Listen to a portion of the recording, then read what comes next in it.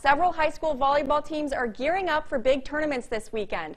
One of them is the Lewis and Clark Bombers. They'll be playing in the Coal Country Invitational this weekend at Beulah High School. Head coach Sabrina Jensen says leading up to the tournament, they're going back to the basics. Been working on a lot of fundamental skills, working on our conditioning and stuff, kind of taking it day by day.